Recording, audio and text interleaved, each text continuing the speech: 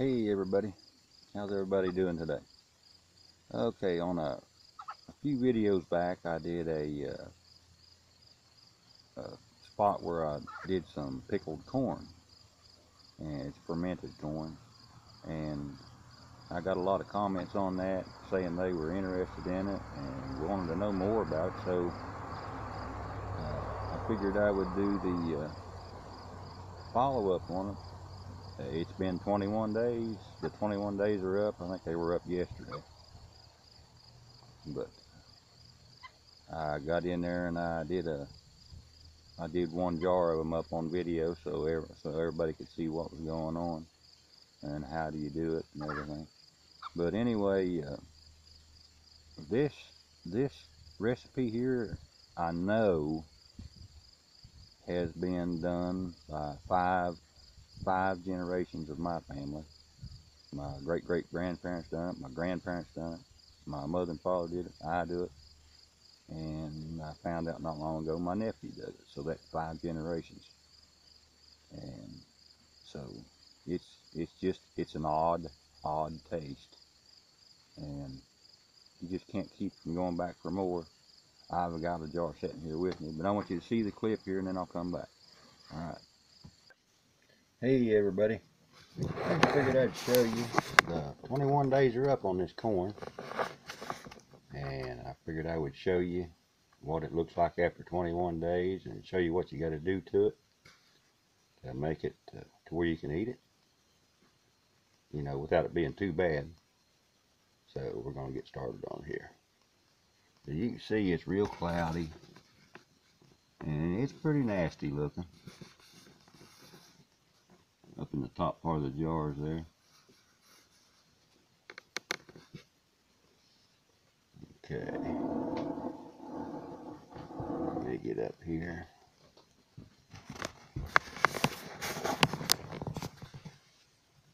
Okay, we're going to open this thing up. I can do this one-handed.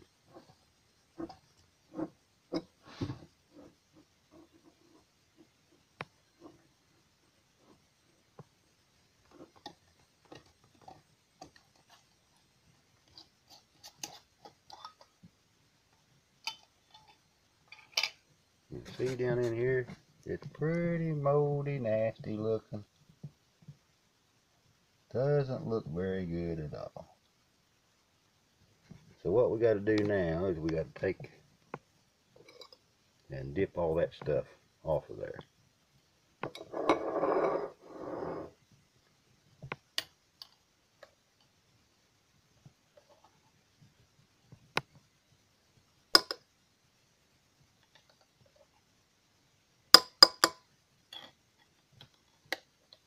Get all of it off we can get off.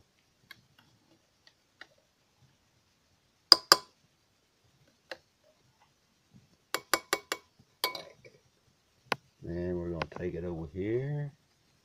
I've got a bowl here with just a, you can use cheesecloth. I use just a t-shirt, good clean t-shirt. They work just fine. I'm going to pour this right in there. All this here brine.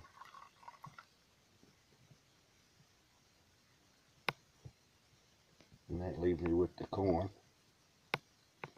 What I'm going to do now, I'm going to go over here and I'm going to rinse it off.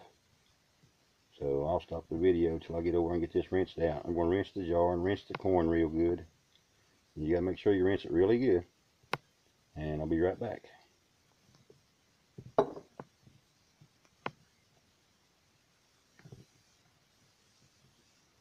Okay, got that done.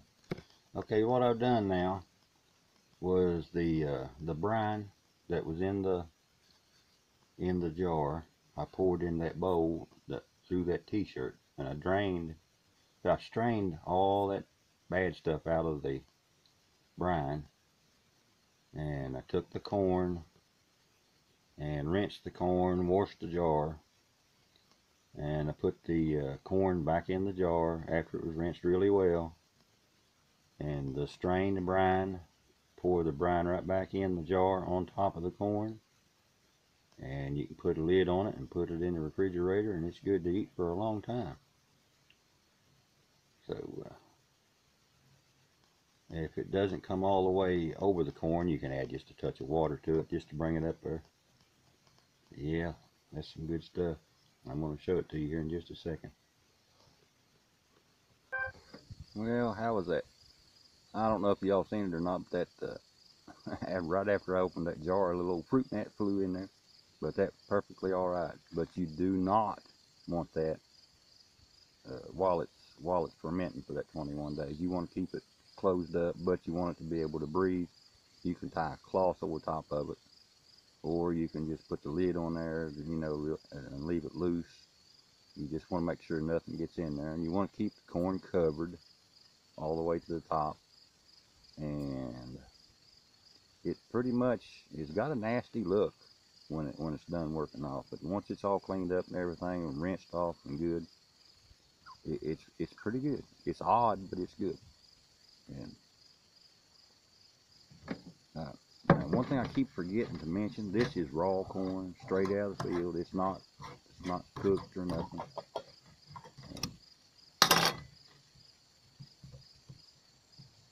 It just, once you taste it, once you try it, I mean, you'll just keep going back for more, because you wonder what is that?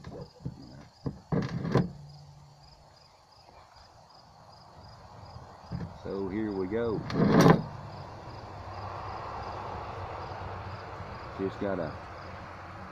It's got a weird smell. You can tell that it's corn, but you can also tell that it's fermented.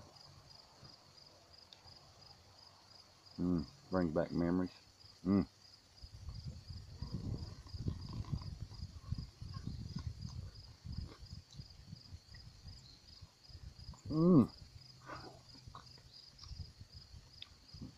Oh man, that's good. Wow.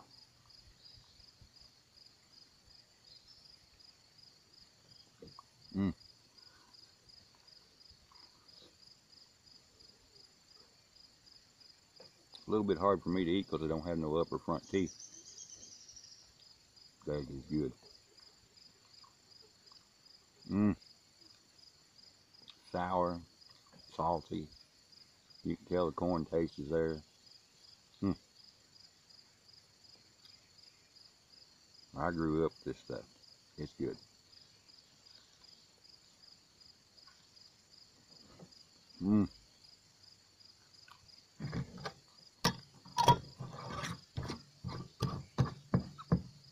You stop eating it, you think, wow, what was it?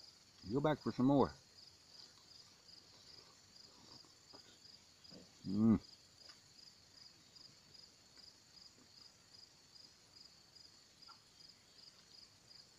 Good. If you like fermented food, you'll like that. It's done about the same as sauerkraut. Sauerkraut's done with salt. It's just salted down is all it is. But it's corn instead of cabbage. We grew up with this in the house. They would be like 2 20-gallon stone jars back in the kitchen. And one would be full of corn. One would be full of cucumbers. It'd be pickled corn and salt brine pickles. I eat a lot of that stuff. But anyway,